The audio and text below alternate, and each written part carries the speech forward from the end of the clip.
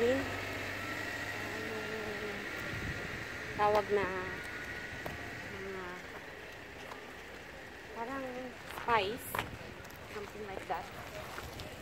You can, as here, you can taste it. This is plant inside here, so we can come and see. I think this is persil, and they say that you can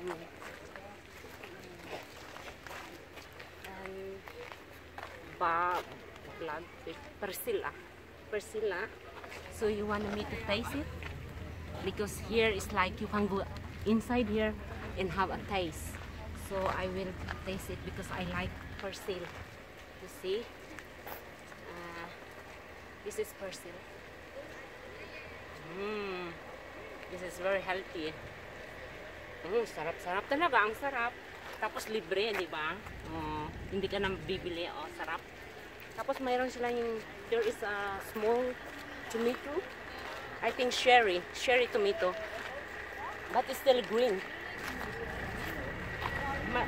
Kamatis na maliliit, pero yun siya parang Bisaya. Kaya titikman natin. Ay, sorry. Kasi ito medyo laki, Here is a little bit bigger. So, moment. Lagay ko muna yung bag ko dito.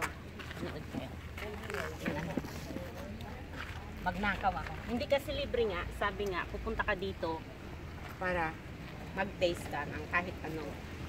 Kasi ito para yung called it Koloni hagen sa Norwegian. I don't know what called in English, but Koloni hagen is like colony, a small farm, something like that. I don't know. Basta yung tawag nila, Koloni hagen. So, iba-iba yung mga tanim dito ng mga salad, gulay, titikman ka na. Asin. Pero masarap siya. Kulang lang ng asin para medyo masarap na. Ito naman, nabigla niya kasi salve. Tapos ito, hindi ko alam ano ito Basilicum din. Sabi na small blada. Basilicum. Mas Norwegian kasi yung mga pangalan. Kaya hindi ko ma-explain kung minsan hindi ko alam ano pangalan sa English ba. Medyo I don't know how to say in English sometimes. Because mostly the name they put here is Norwegian. A bit sometimes English too. But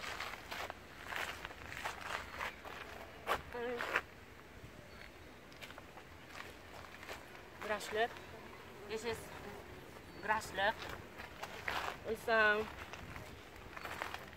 what called in English? Grassløk in Norwegian. It's spring onion in English. Spring onion. Yung dahon na sibuyas. Yun nga tawag doon. Tanga-tanga ko talaga. No? Minsan kasi nakakalimutan ko English ba, Norwegian ba yung sasabihin ko or Tagalog. Kaya pasensya niyo. Yun lang. Kasi ito naman, I think this is kind of salad. Not salad. It's like what kind of salad is this? I take it because there is not a lot of leaves already. A lot of people have been here and tasted. So I got one left for me, and then I will show you. Here is, I know in the Philippines we have this one. We call it tino-tino in my more small or dialect, Ilonggo, tino-tino. But in Norway, I think it's love fruits. Love fruits in Norway, yeah. In Norway, like you call it kjærlighetsfrukt. Kjærlighetsfrukt. Yeah. So this is wild fruits in the Philippines, right, guys? Nalala niyo sa ano ba yung pangalan nito sa Tagalog? Hindi ko na alam eh. Basta sa amin sa Ilonggo, ano yan, tino-tino, masarap yan pag nag-yellow na siya. 'Yun. Kasi ang ganda ng mga bulaklak, no? Ganda. Kasing ganda. Sorry, biro lang. Ko ba naman? Siyempre, minsan pangit kasi yung nose ko. Kasi Pilipino talaga yung nose ko eh. Pero, diba, binigay ni Lord sa akin yan. Kaya, yan ang panglaban ko. Diba? Kaya, no change on that. Ang sarap-sarap kaya. Tapos ito naman, parang kalbasa. Ang tawag nila, grasskar sa Norwegian. But, there is no any. And this one is strawberry. Yeah? There are one left, but it's already left. But some of them is coming, I think. But maybe the season is already going to end. That's why it's there is no left yet. Left. So, ang season kasi ng mga strawberry pa-ending na. Kaya konti na lang, tsaka pangit na yung mga natitira. Kaya guys, dito yung maliit na koloni, hagen, tawag nila. Pero maganda rin, ano, di ba? Oh, tingnan mo, maraming tao. Kasi maganda nga yung weather ngayon eh. The weather is very nice. So, there is the apple tree. I want to steal one. I think I can have one. Yeah. Because it's allowed to eat, right? I think I'm gonna have one.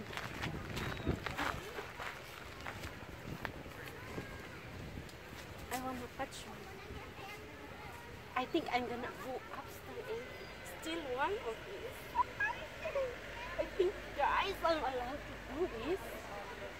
Apple tree. And I'm gonna steal one of these. Because he said that everyone can come here in this place and say, have a taste.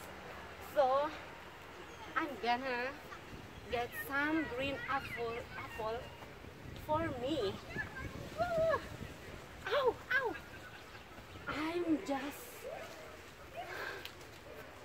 I want to take one here.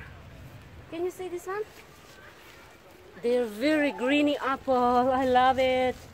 I think I take two. One green and one a little bit red. Because this apple, the small apple, for me, the best apple is the small one. See?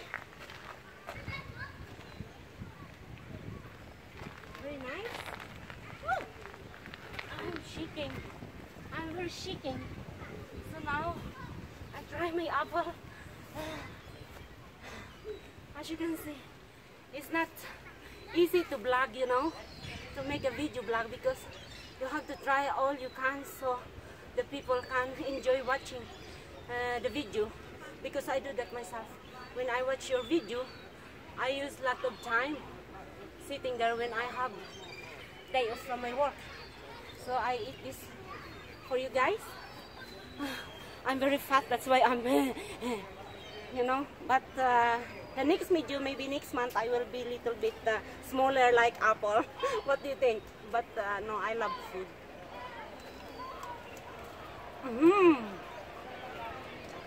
It's very fresh. See? Green. See, life is green, you know? So remember, life is green. So I'm gonna jump from here to there. You think I can manage? Yeah? I'm gonna jump like this. Not here, but here. Yeah. So ready? Get set and go. I'm still strong. So next time, guys, see you to my next video. Bye bye for today. Sige, salamat. Enjoy watching.